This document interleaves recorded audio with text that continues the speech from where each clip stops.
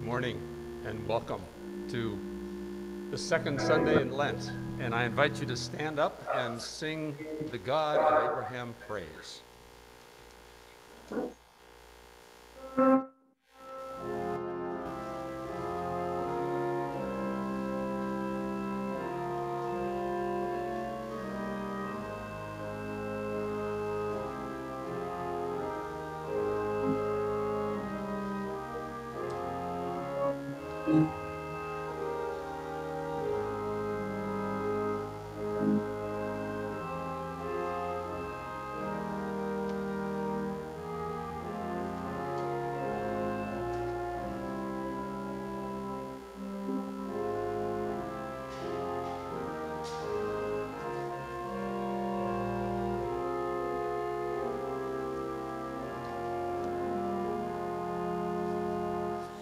The God of Abraham praise, who reigns enthroned above, ancient of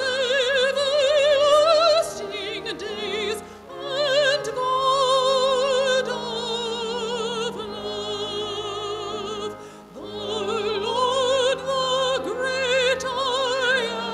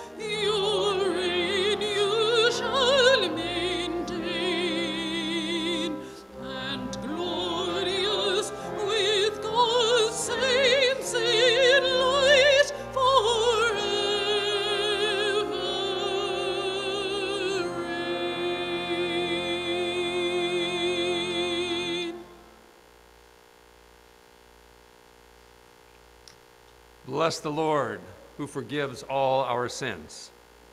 God's mercy endures forever. Since we have a great high priest who has passed through the heavens, Jesus, the Son of God, let us with confidence draw near to the throne of grace, that we may receive mercy and find grace to help in time of need. And now let us confess our sin against God and our neighbor, first in silence and then together. Let us pray.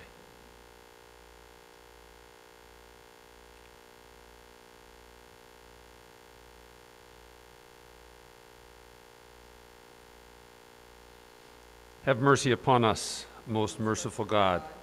In your compassion, forgive us our sin, known and unknown, things done and things left undone. And so uphold us by your Spirit, that we may live and serve you in newness of life, to the honor and glory of your name, through Jesus Christ our Lord. Amen. Almighty God, have mercy on you, forgive you all your sins through our Lord Jesus Christ, strengthen you in all goodness, and by the power of the Holy Spirit, keep you in eternal life. Amen. Amen.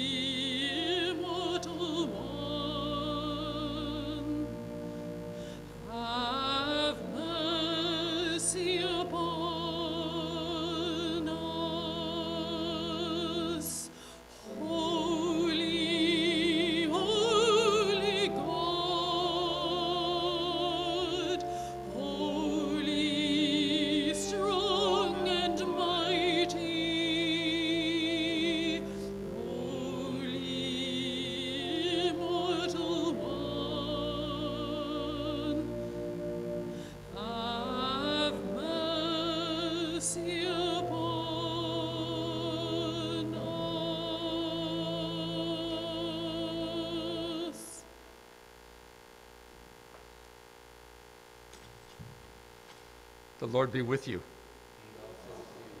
Let us pray. Holy God, loving friend, whose glory exceeds our understanding, you have asked us to seek your face, so we are here to do that. Keep us eager in the things of Christ. May we learn the ways of loving discipline without anxiety or reluctance, rejoicing in small victories and rising up from defeats, with the confidence of those who know they have a sure Savior. Because of your invitation, we worship you without fear. We praise you with thankful lips, and we adore you with loving hearts. Through Jesus Christ, your Son and our brother. Amen. Please be seated for the reading of the lessons.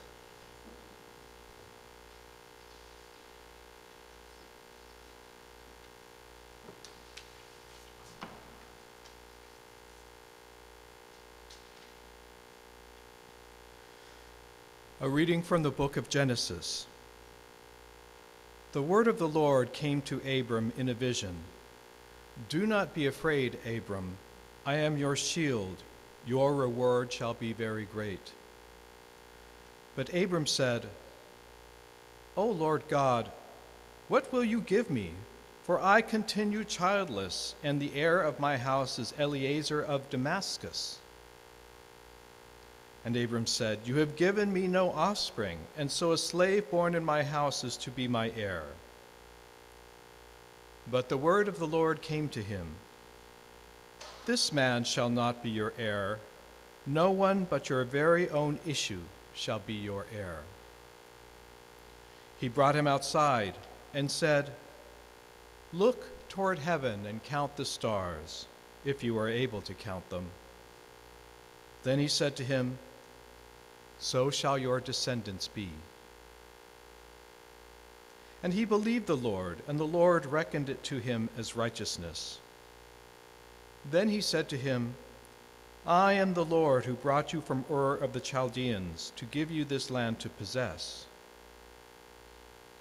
But Abram said, "O Lord God, how am I to know that I shall possess it?" The Lord said to him, "Bring me a heifer 3 years old, a female goat 3 years old, a ram 3 years old, a turtle dove, and a young pigeon." Abram brought him all these and cut them in two, laying each half over against the other, but he did not cut the birds in two. And when birds of prey came down on the carcasses, Abram drove them away. As the sun was going down, a deep sleep fell upon Abram, and a deep and dark and terrifying darkness descended upon him. When the sun had gone down and it was dark, a smoking firepot and a flaming torch passed between these pieces. On that day the Lord made a covenant with Abram, saying, "To your descendants I give this land, from the river of Egypt to the great river, the river Euphrates." Hear what the Spirit is saying to God's people. Thanks be to God.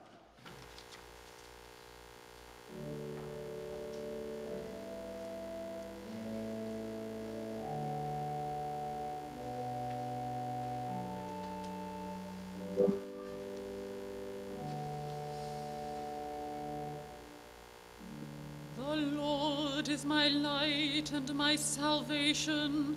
Whom then shall I fear? The Lord is the strength of my life. Of whom then shall I be afraid? When evildoers came upon me to eat up my flesh, it was they, my foes and my adversaries, who stumbled and fell.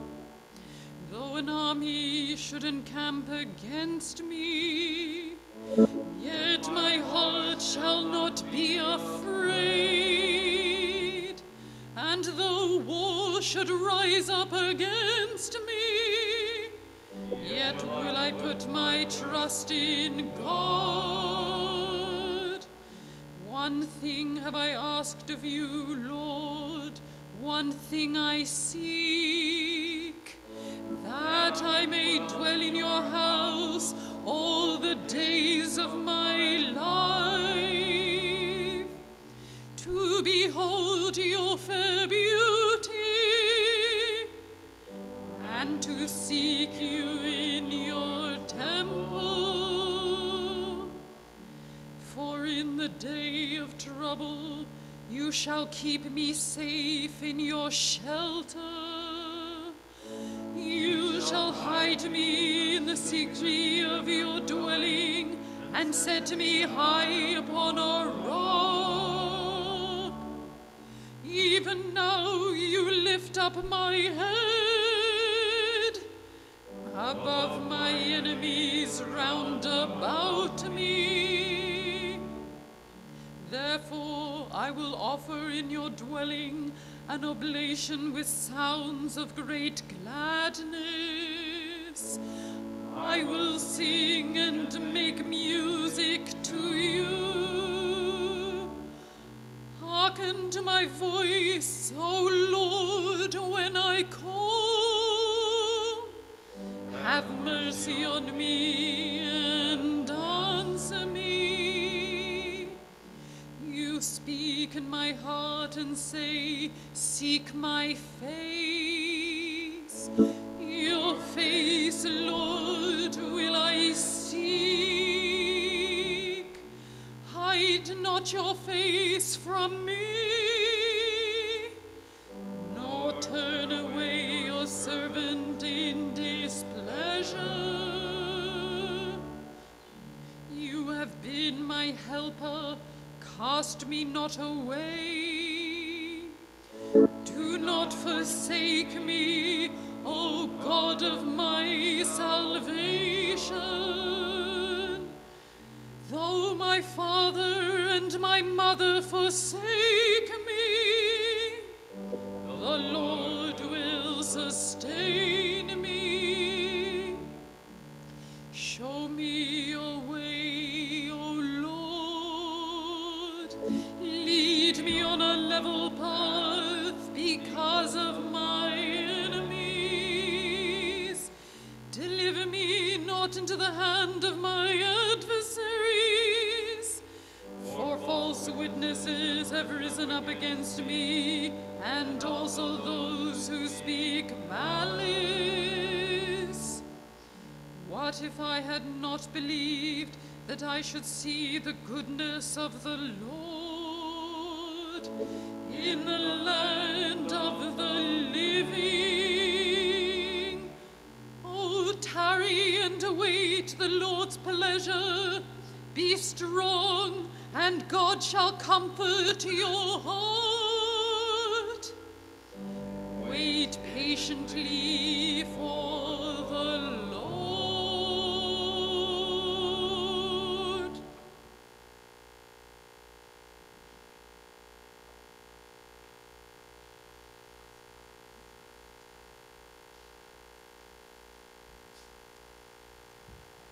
A reading from the letter to the Philippians. Brothers and sisters, join in imitating me, and observe those who live according to the example you have in us. For many live as enemies of the cross of Christ. I have often told you of them, and now I tell you even with tears. Their end is destruction, their God is the belly, and their glory is in their shame. Their minds are set on earthly things, but our citizenship is in heaven, and it is from there that we are expecting a Savior, the Lord Jesus Christ. He will transform the body of our humiliation, that it may be conformed to the body of his glory, by the power that also enables him to make all things subject to himself. Therefore, my brothers and sisters, whom I love and long for, my crown, my joy and crown, stand firm in the Lord in this way, my beloved. Hear what the Spirit is saying to God's people. Thanks be to God.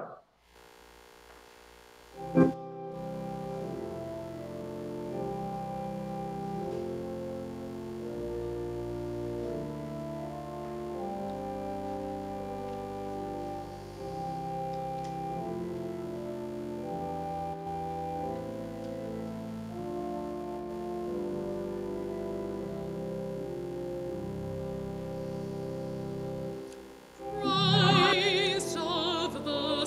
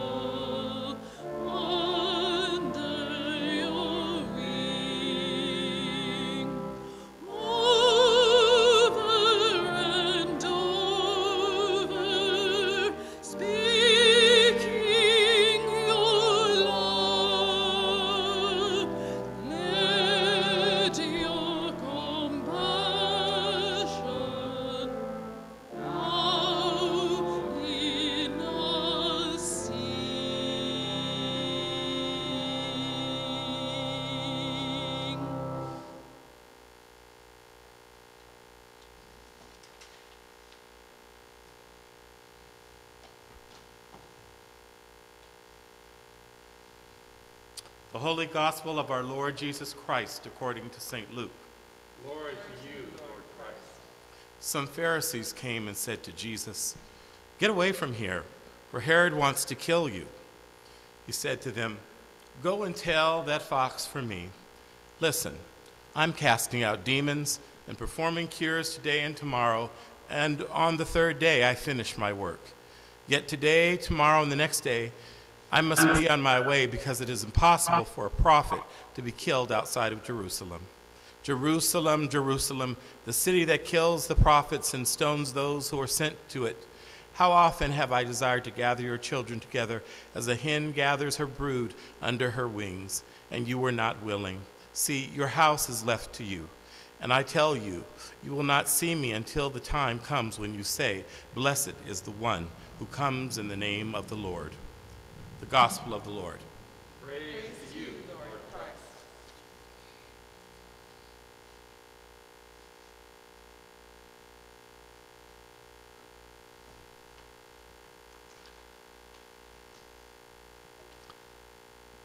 And now may the words of my mouth and the meditations of our hearts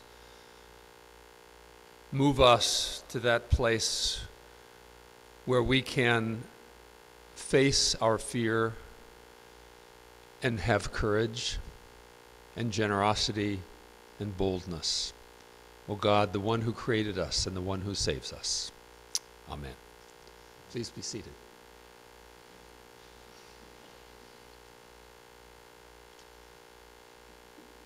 What do we do with our fear? The Bible keeps saying, "Don't be afraid." But it usually says that to somebody who is already afraid and has very good reason to be afraid. God told Abraham not to be afraid to die without leaving an heir. His age made that a reasonable fear. The Psalmist gave many reasons to be afraid: evildoers eating his flesh, the threat of war. The Philippians feared being judged for their association with other Christians who did shameful things. And the Pharisees told Jesus he should fear Herod. We're all afraid of something. The question is, what do you do with your fear? Those same scriptures I just cited shed light on that question as they offer images of faith and courage, of patience and promises, of vision and mission. And it's hard to miss the parallels to what's going on in Ukraine when the psalmist writes, "Though an army should encamp against me, yet my heart shall not be afraid. Though war should rise up against me, yet will I put my trust in God." We are seeing this coming out of Ukraine, coming out of Poland. We saw this on Wednesday, especially when the Kyiv Classical Symphony Orchestra played a symphony and a concert on the main plaza of Kyiv, under threat of bombs and of weapons at any moment. And we barely need our imagination to see President Zelensky as the hen facing the fox in this morning's gospel. It's like he's telling the world to send the president of Russia a message: "Go and tell that fox for me. You may be more powerful than I am, but we Ukrainians will be doing the work of resisting and hoping until we finish our work." Their courage and fearlessness is inspiring the whole world. And Ukraine isn't the only hero in this story. I've been very touched by the people of Poland, whose generosity and courage inspire equal respect. The United States has a cap for refugees from Europe of 10,000 per year. Poland, about 10% the size of the US, has already received over 1 million Ukrainians. And one Ukrainian journalist described what she saw in a Polish border town at the rail station. Thousands of Ukrainians have escaped by train to this railway station. There they are met by an enormous banner in front of its entrance that reads in both Polish and Ukrainian, "You are safe here." Dozens of Polish volunteers provide Ukrainian refugees with everything for free, as another sign says: food, water, clothes, phones with prepaid plans, accommodations, legal advice, everything they would need. While I was there, she writes, the volunteers mingled among the crowds, helping displaced Ukrainians find food, hot beverages, and somewhere to sit. The bishops in Poland and Western Ukraine had admonished the faithful even before the war started. One bishop said, "We're ready to welcome people in churches, provide them with food and water.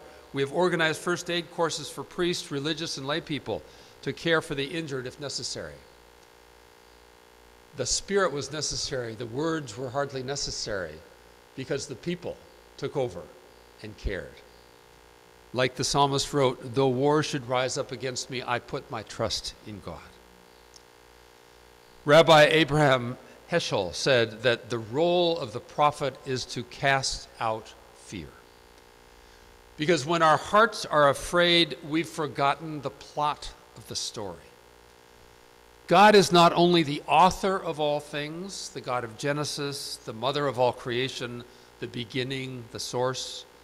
God is also the God of promise, of things that will be, of new creation, of the future, of tomorrow. Well, Jesus hadn't forgotten the plot of the story.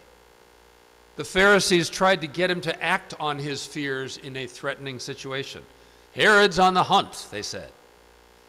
But Jesus had neither the time nor the energy to expend on fear. Tell that fox I've no time for him right now. Today and tomorrow I'm busy clearing out the demons and healing the sick. The third day I'm wrapping things up. He's headed to Jerusalem, where he would face a showdown with the powers of evil. Meanwhile, though, he's preaching, healing, eating with sinners, and proclaiming that the kingdom of God is at hand. Jesus knew that the greatest danger was not one that Herod would bring, but the danger of being diverted from his mission. The Ukrainians and the Polish people are helping us understand the image of Jesus as a hen that we read in Luke's gospel. And they're revealing important truths about God and about each other that we tend to overlook and deny. This image first became real for me when I was in Jerusalem learning Hebrew and traveling around Israel studying its geography. And one image that remains clearly in my mind is the view of Jerusalem from a small chapel across the Kidron Valley on the western slope of the Mount of Olives. It's called Dominus Flevit, the Lord wept. And it refers to this text where Jesus weeps over the city that had refused his ministrations. The altar is centered before a high-arched window that looks over the city. And it has an iron grillwork that divides the view into sections, as if it were a stained glass window, but it's not. It's a window. Its subject is alive, the city itself, with the dome of the rock at the bottom left corner and the Church of the Holy Sepulchre in the middle.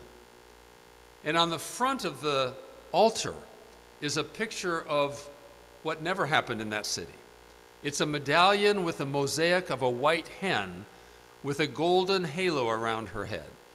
Her wings are spread wide to shelter the pale yellow chicks that crowd around her feet. And she looks ready to spit fire if anyone comes near her babies. That never happened, and the picture doesn't pretend that it did. But that medallion is rimmed with red words in Latin of today's gospel. Jerusalem, Jerusalem, the city that kills prophets and stones those who are sent to it. How often have I desired to gather your children together as a hen gathers her brood under her wings, and you were not willing. You see, that's the way a hen loves. All she can do is open her arms. She can't make the chicks take cover there. It's a posture of vulnerability. Wings spread, breast exposed. A hen may nurture and protect, but her strength is no defense against the fox if the fox wants to attack. As one writer put it, Jesus won't be king of the jungle in this or any other story. What he will do is stand between the chicks and those who mean to do them harm. She has no fangs, no claws, no rippling muscles. All she has is her willingness to shield her babies with her own body. If the fox wants them, he will have to kill her first. Well, that's what happens in Jesus' story, and today it's happening in Ukraine. The fox slides up one night in the yard while all the babies are asleep, and when the cry of the hen wakens them, they scatter. She dies the next day, where both the fox and the chickens can see her with her wings spread and her breast exposed, without a single chick beneath those feathers. Friends, we must face the truth that there are foxes and there are chicks in this world. Chicks need to be protected against foxes, and yet there are no guarantees that they will be saved from the fox. Jesus laments that Jerusalem would not allow him to gather its children under his wings. Don't be deceived. It wasn't the children who refused. It was the rulers, like Herod, the fox. Herod and Jerusalem won that battle. They succeeded in killing Jesus, the hen. But they lost the war. Jesus' courage and Jesus' resurrection is still remembered, and it still brings strength, while Herod is merely a footnote to the story. And so today, Russia and its president are likely to win the war in Ukraine, though the jury is still out on that. But have no doubt, the courage of President Zelensky and the Ukrainian people will be remembered and retold long after the current president of Russia, whose name I will not say, is gone and forgotten.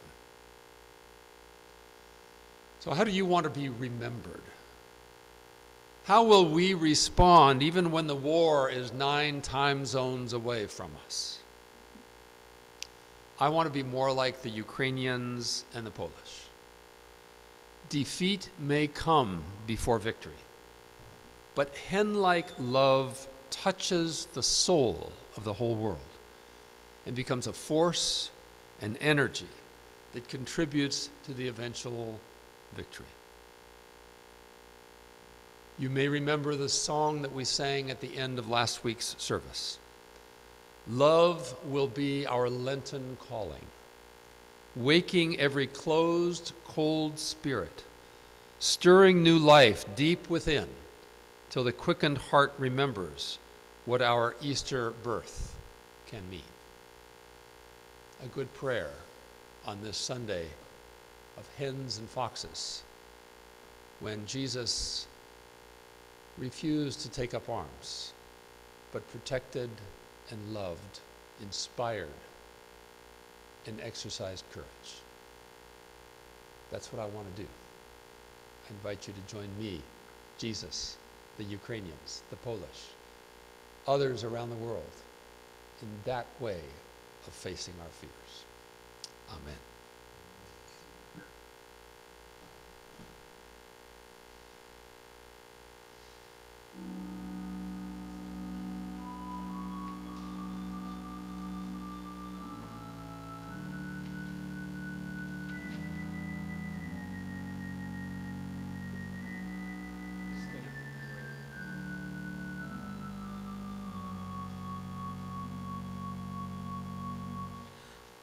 Our darkness is never darkness in your sight.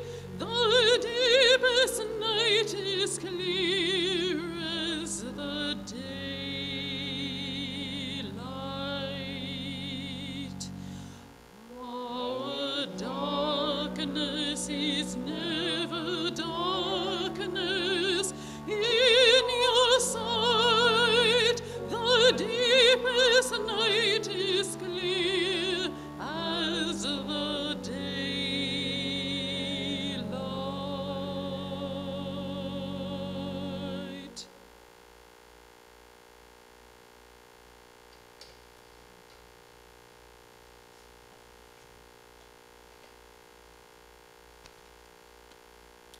It's not wrong to ask where you are, God, when innocent children go hungry or are displaced by adult wars. It's not wrong to question and doubt, to shake our fist and cry in grief and anger. What would be wrong would be to accept it as your will, to justify it, explain it, be unmoved by it, deny it. It would be equally wrong to use it as evidence that you don't exist or don't care, to leave our vulnerable ones at the mercy of our cynicism, our unbelief, our apathy. And so we come, and we offer our worship through our tears. We praise you through our tears. We proclaim your justice and salvation through our tears. We believe that whenever there is suffering and injustice, your tears flow and your heart is broken. You cry in grief and shake in anger. And your mercy and compassion drive us to work for healing and justice through the pain and burden of our tears. You fill every tear with your nail-scarred presence and breathe into every gasp your comforting spirit. In every broken voice you call, inviting us to find you. Thank you for the grace that shouts to the pain of our world and that teaches us to listen for life in the sound of tears. Now we name specific people and situations whose tears especially touch us today.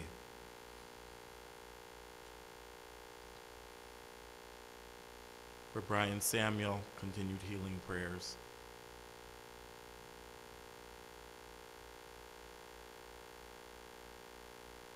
We continue to pray for Carmini and for Dolores, Phil.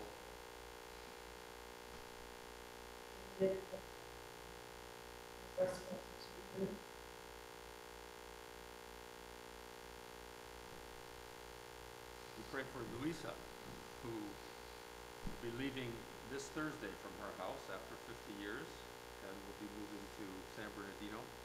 We pray for her and her family as they face this transition in their life.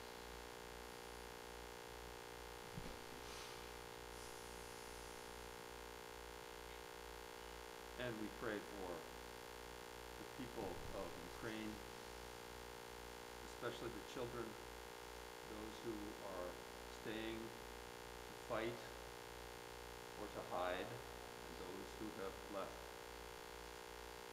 and exposing themselves to the compassion and care of the world. Pray for the journalists who are trying to bring news to the people in Russia from the threat of being arrested. We pray for all other places that are scarred by war and all other children in the world who are also suffering. Let us remember all of those who are victims of war and oppression in our world.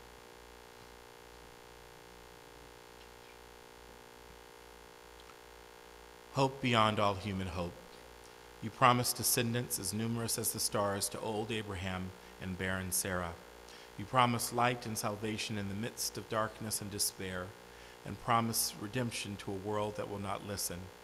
Gather us to yourself in tenderness. Open our ears to listen to your word. Open our hearts to bear the tears of those who weep. We ask this in the name of Jesus Christ. Amen. Amen. The peace of the Lord be always with you. And also with you.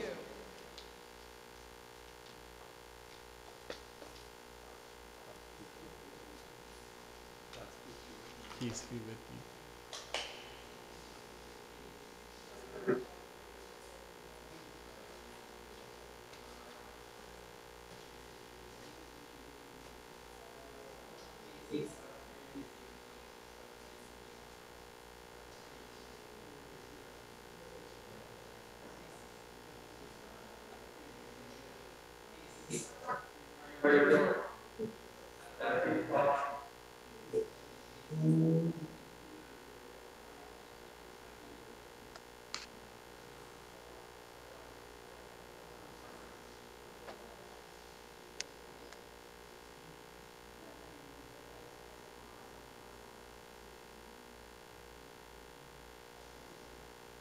Peace, David. Peace. Hey, Dolores, hi. How are Hi. you? Hello. Hello, Rachel. Love it. Okay, thank you. Peace, Robert. Hey, Grant. God's peace, Peace. Robert. Yeah. God's peace, Dolores. God's peace, Grant. God's peace, David. Peace, Frank. And Peace, Frank. hey, And God's peace Derek. in that empty room. hi. Yes, I sir. don't know who that is. Sir Guy. Hope you're feeling better. Hey, Judith. Peace, Judith. Peace, Judith. Peace, Dolores. Peace, David. Good to see you. So You I too. invite you to be Peace, seated. Amanda, wherever you be. And Robert, peace to you. And I invite you to bring your offerings to God. The basket is on the table in the back of the room.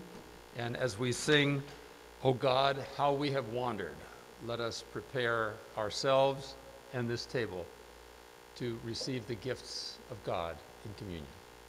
Amen.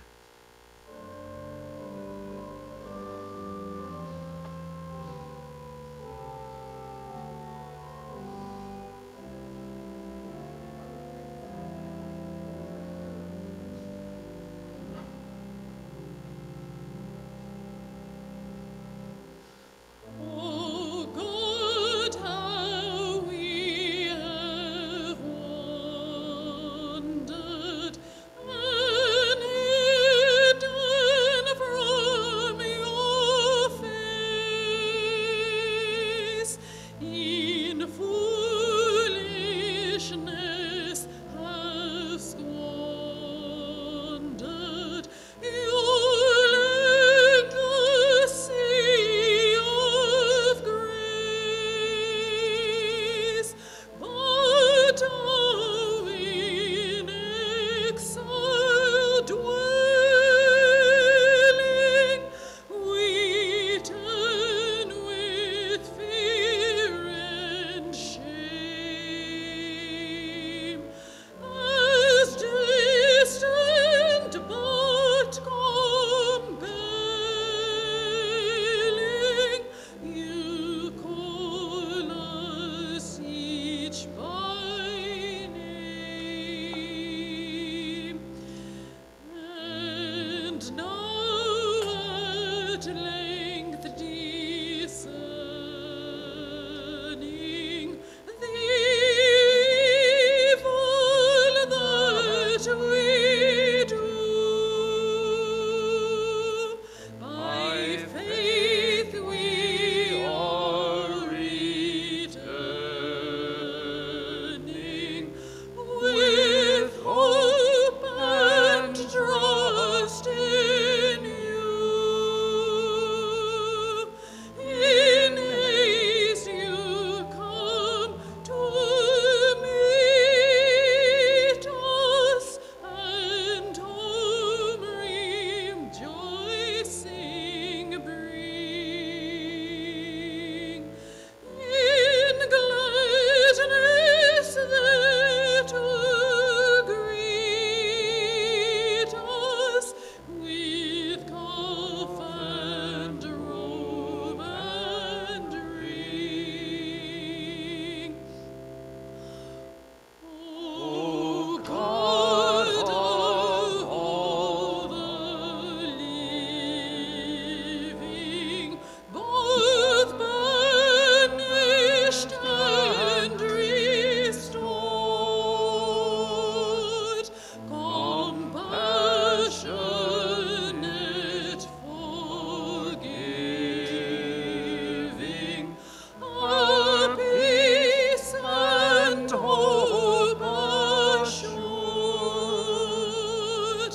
grant now that our transgressing, our faithlessness may cease. Stretch out your hand in blessing, in pardon, and in peace.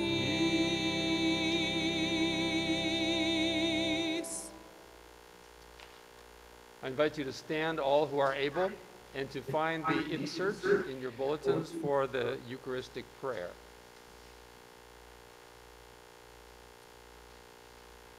God dwells in you. And also Come to the table with thankful hearts. we open our hearts to God and to one another. Let us give thanks to our God. It is right to give God thanks and praise. It is truly right and a good and joyful thing to give you thanks, all holy God, source of life and fountain of mercy. You bid your faithful people to cleanse their hearts and prepare with joy for the Paschal feast, that fervent in prayer and in works of mercy, and renewed by your word and sacraments, they may come to the fullness of grace which you have prepared for those who love you. Therefore, joining with angels and archangels, and with the faithful of every generation, we lift our voices with all creation as we sing. Holy, holy, holy, Lord God of power and might, heaven and earth are full of your glory. Hosanna in the highest. Blessed is the one who comes in the name of the Lord. Hosanna in the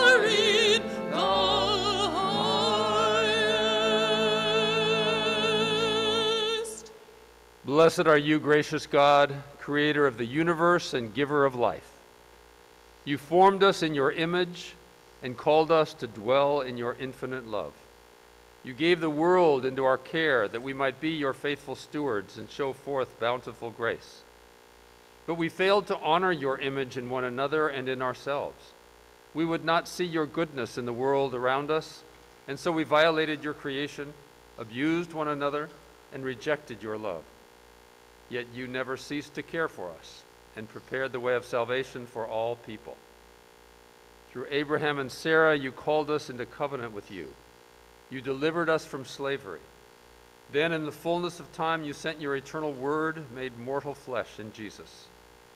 Born into the human family and dwelling among us, he revealed your glory. Giving himself freely to death on the cross, he triumphed over evil, opening the way of freedom and life. On the night before he died for us, our Savior, Jesus Christ, took bread. And when he had given thanks to you, he broke it and gave it to his friends and said, "Take, eat. This is my body, which is given for you. Do this for the remembrance of me."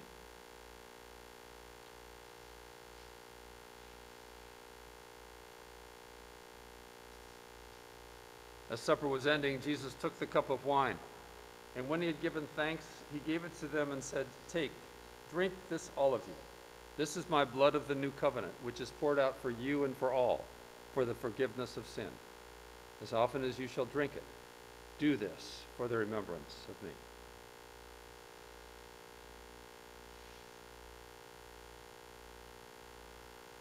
Therefore, we proclaim the mystery of faith. We remember his death, we proclaim his resurrection, we await his coming in glory. Remembering his death and resurrection, we now present to you from your creation this bread and this wine. By your Holy Spirit, may they be for us the body and blood of our Savior, Jesus Christ. And grant that we who share these gifts may be filled with the Holy Spirit and live as Christ's body in the world.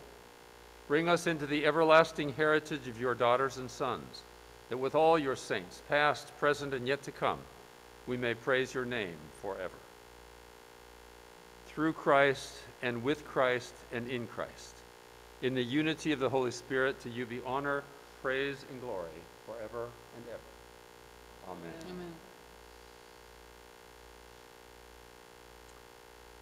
And now, as our Savior Christ has taught us, we pray. Our Father in Father, heaven, Hallowed be your name. Your kingdom come, your will be done, on earth as in heaven. Give us today our daily bread. Forgive us our sins, as we forgive those who sin against us. Save us from the time of trial, and deliver us from evil. For the kingdom, the power, and the glory are yours, now and forever. Amen.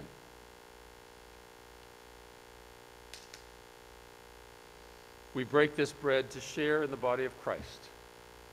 We who are many are one body, for we all share in the one bread.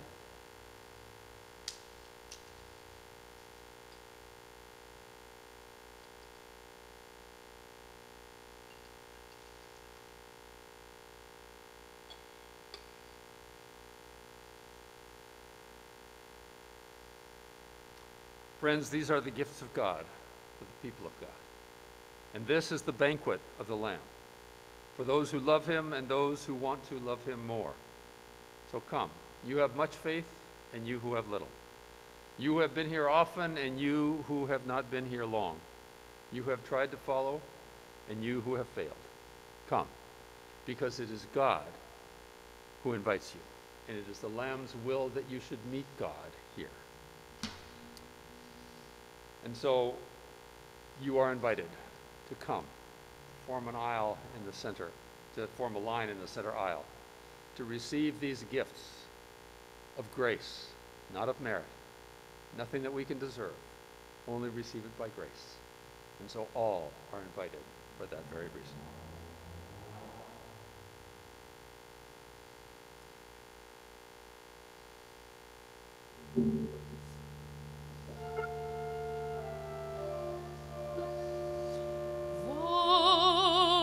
Vouchsafe,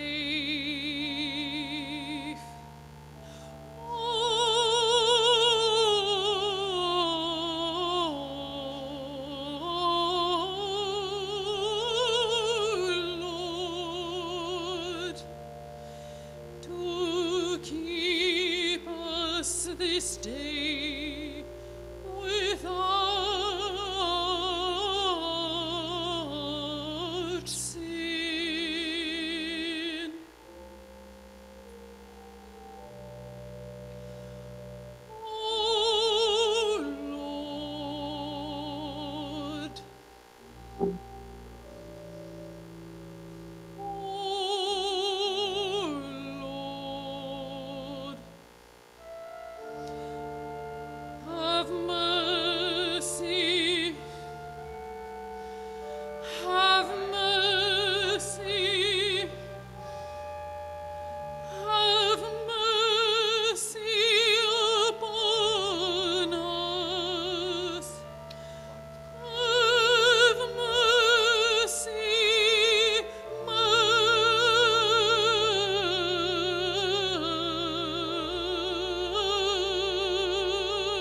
mercy upon us.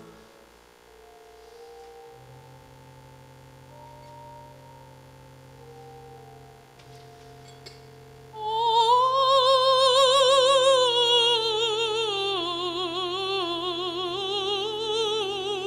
Lord,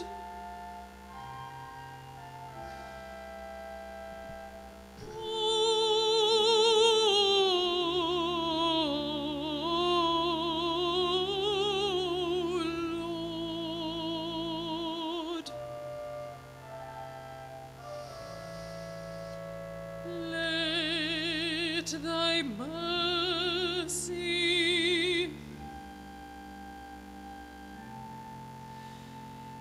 let thy mercy,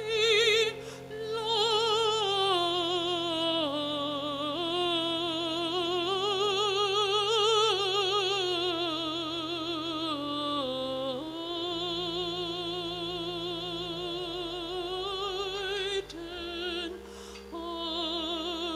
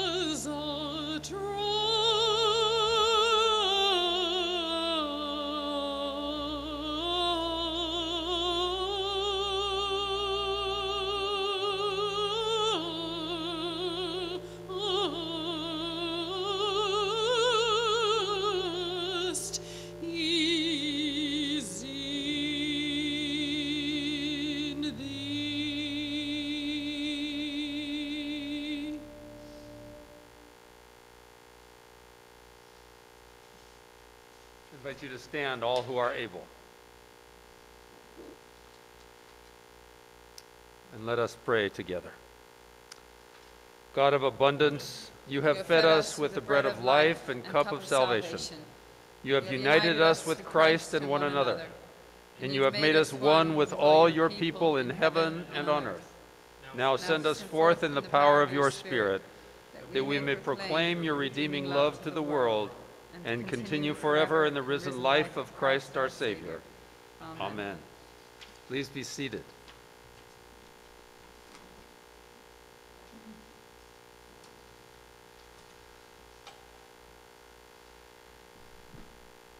Welcome all to this second Sunday in Lent.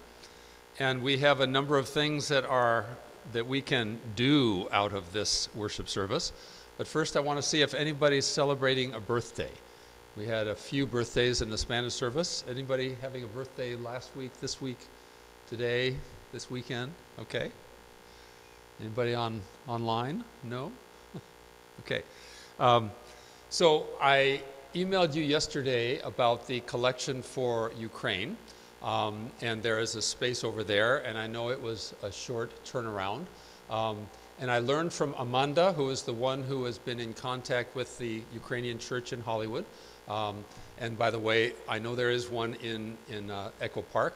It's the same priest who serves both communities, and they are doing the gathering at Hollywood, so that is why we're working with them there.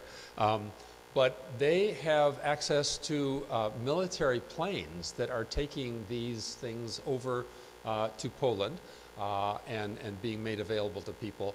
And they're making a number of flights, so it's not just like we have to get it done by one time and do it. This will be continuing to be sent. So we are going to keep this open. And if you can bring things either during the week or next Sunday, and I left, or I included in the email the list of things that they specifically need, but I'm sure some other things that make sense can be included in that. So that is a way that we can be concretely responding to what's going on in Ukraine. Also, I want to introduce Matthew Holm. Matthew is an organizer with Clue. And he is working specifically on a campaign for hotel workers. That has been part of the campaign almost as long as I've been a part of it for some 25 years. And so they have two petitions that are going on right now. And Matthew is going to help us during the coffee hour. There are two petitions. He can explain them to you, and it would be great to have all of us sign. If some of you are able to take a packet and get signatures from neighbors, from coworkers, from wherever you happen to be during the week, and bring them back next week, that would be great as well. So those are ways that we can respond concretely. And now I want to invite Rachel to say a word of invitation. Yes, I'm singing in an opera right now. It's going to be at the hi. I'm singing in an opera right now. It's going to be at the Aratani Theater downtown. It's called Iolanta. It is a Tchaikovsky opera, which, doing a Russian opera right now might not be the best thing, but it's the lead soprano. It's about a blind princess, and the lead soprano is blind herself. And we're partnering with several organizations for the blind as well. So it's raising awareness, and some of the programs are going to have be in Braille for those that are hard of seeing to be able to follow along and everything. So it's absolutely beautiful, and we'd love to see you there. Thank you. And that concert that the Ukrainian Symphony Orchestra played on Wednesday played Tchaikovsky too, so apparently it's okay. Now I want to invite Gertie, who is going to update us on the transition.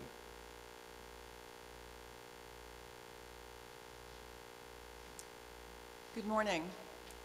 I think we probably have more things that we don't know than things we know, but I'm going to bring you up to date on what we do know. And the first item is the good news that the diocese has moved us to work with the transition and deployment office with Tom Discavage, who is in charge of that. It used to be Joanna Sartorius. That means that they're treating us like any parish that is having a transition. And we will be working with them to identify what is best for us, who is best for us. They'll be guiding us through that process. We are scheduled, well, we don't have a schedule yet, but we're going to have another meeting with Tom soon to talk about next steps. But the important thing that he stressed with us is that it's normal to have the serious discernment work of transition begin after the person who is currently in the position leaves. So the other thing that we will definitely engage with him about is what we will do in the Sundays immediately after Frank retires.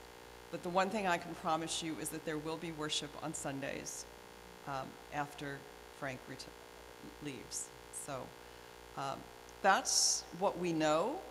We think it's a good thing. We ask your prayers as we go forward. And I promise you that as we know things, we will keep you informed.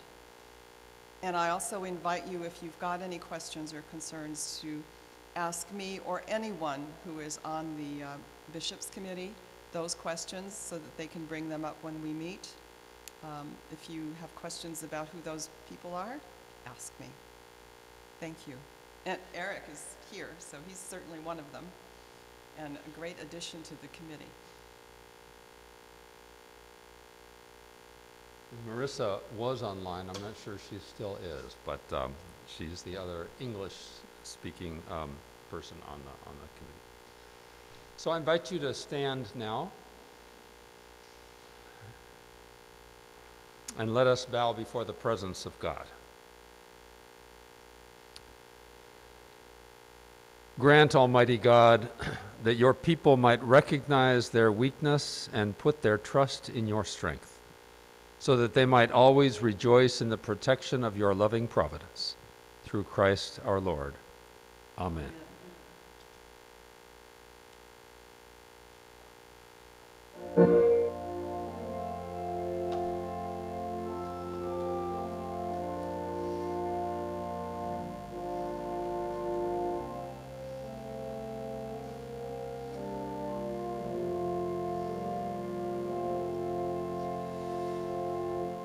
Jesus walked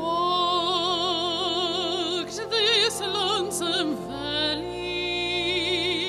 He had to walk it by himself. Oh, nobody else could walk it for him. He had to walk it by himself.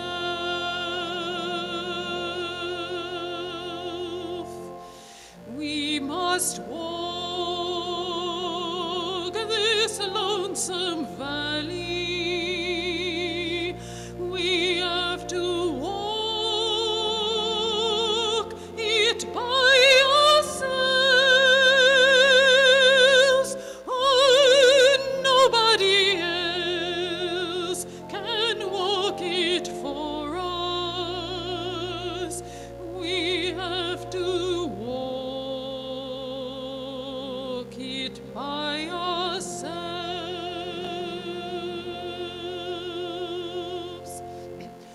You must go and stand your trial. You have to stand it by yourself. Oh, nobody else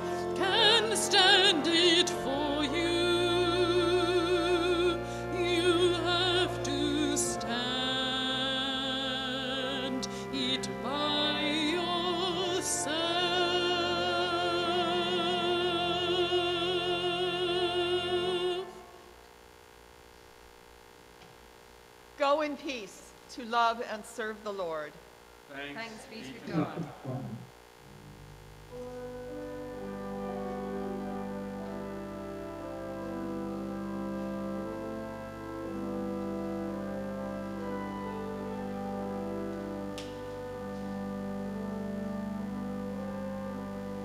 Please. Thank you, Frank. Please.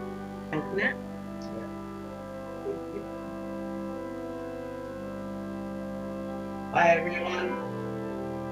Oh, humana. Bye. Bye. Bye, David. Bye, Nana. Bye, Amanda. Bye. Bye, Nana. Bye, David. Nice to see you, David. Nice to see you, And Albert. you as well, Amanda. Amanda. Okay. Okay. See you again. Okay. See you again soon.